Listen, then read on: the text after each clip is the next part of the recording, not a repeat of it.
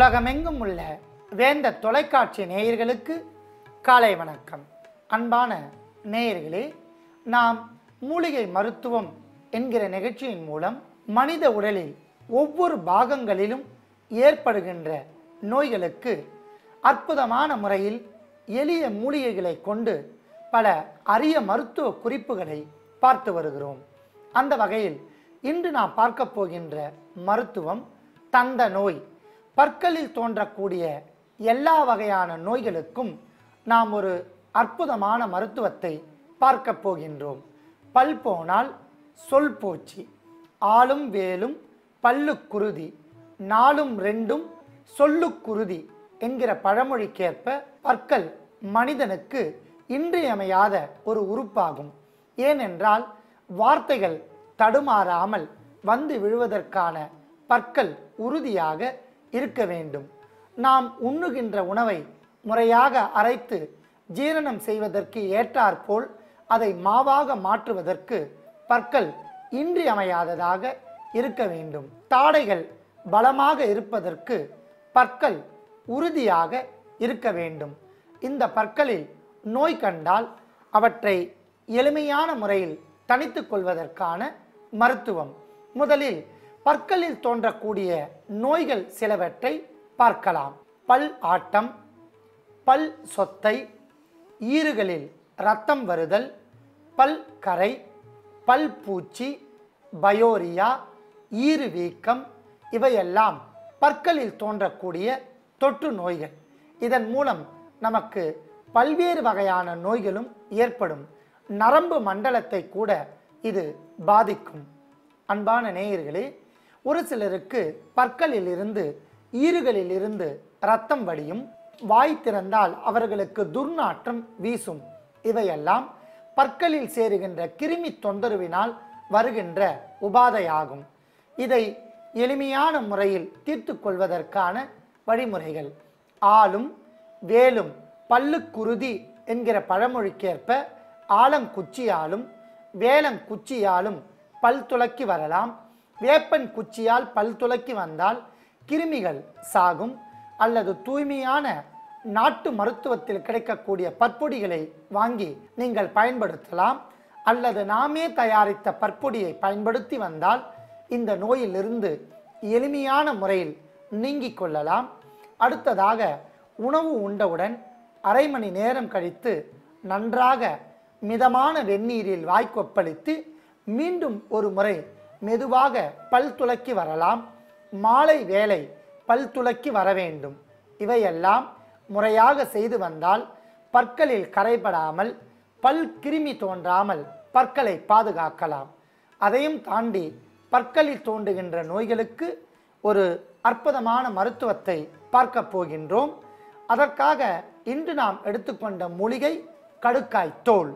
கருங்கடுக்காய், செங்கடுக்காய், பால் கடுக்காய், வரிகடுக்காய், விஜயன், சிவந்திக்காய் என்று பல வகைகளில் கடுக்காய் கிடைக்கின்றன. ஒவ்வொரு வகையான கடுக்காயும் பல அரிய நோய்களை போக்கும். கடுக்காய் தாயினும் சாலப் பரிந்து என்கிற கூற்றின்படி ஒரு தாயை விட மேலானதாக நமது உடலை பாதுகாக்கும். பிறந்த குழந்தை முதல் மரணத் தருவாயில் இருக்கும் முதுமை வரை கடுக்காய் ஒரு இன்றியமையாத பொருள். கடுக்காய் ஒரு காய கற்ப பொருள். மலமிளக்கி, மலக்கட்டை நீக்கும், பற்களில் தோன்றக்கூடிய கிருமிகளை சாகடிக்கும், ஈறுகளில் இரத்தம் வடிதலை தடுத்து நிறுத்தும், உடலை பொன்னாக்கும், உடலெங்கும் இருக்கக்கூடிய கிருமிகளை போக்கும், குருதி வெளிப்பாடை தடுத்து நிறுத்தும், மலத்தில் ஏற்படுகின்ற புழு பூச்சிகளை சாகடிக்கும், மூளை பகுதியை பாதுகாக்கும். இவ்வாறு பல அரிய மருத்துவ குணங்கள் இருப்பதால் கடுக்காயும் எடுத்து வைத்துள்ளோம். அடுத்ததாக நாம் எடுத்துக்கொண்ட பொருள் காசுக்கட்டி தூள்.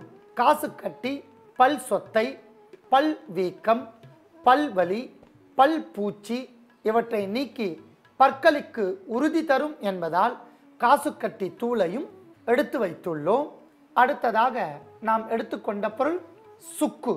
பற்களில் தேங்கியுள்ள அழுக்குகள், பல் ஈறுகளில் ஏற்படுகின்ற வீக்கம், பல் கரை இவற்றை போக்கி பற்களில் தோன்றுகின்ற வலியும் நீக்கும் என்பதால் சுக்கையும் எடுத்து வைத்துள்ளோம். அடுத்ததாக நாம் எடுத்துக்கொண்ட பொருள் இந்துப்பு. பல் ஆட்டம், பல் சொத்தை, பற்களில் தோன்றக்கூடிய துர்நாற்றம், ஈறுகளில் ஏற்படுகின்ற இரத்தக்கட்டு, வீக்கம் இவற்றை தணிக்கும் என்பதால் இந்துப்பையும் எடுத்து வைத்துள்ளோம்.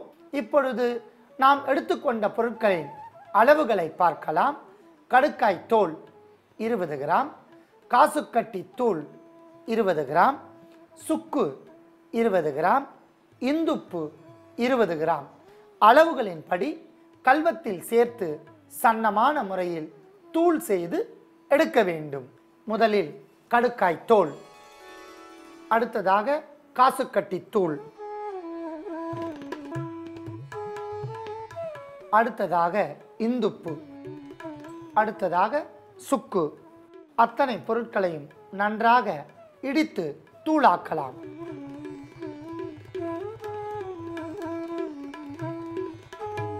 அன்பான நேயர்களே, கல்வத்தில் நாம் சேர்த்த கடுக்காய் தோல், காசுக்கட்டி தூள், இந்துப்பு, சுக்கு அத்தனையும் சேர்த்து நன்றாக இடித்து தூளாக்கி விட்டோம்.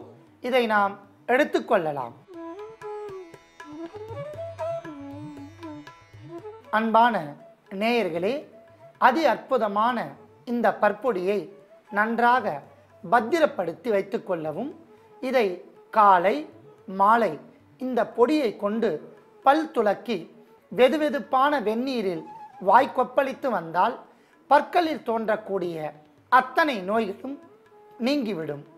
அன்பான நேயர்களே, எளிமையான முறையில் நாம் தயாரித்த இந்த மருத்துவத்தை அனைவரும் பயன்படுத்தி நோயின்றி வாழ வேண்டுகிறேன்.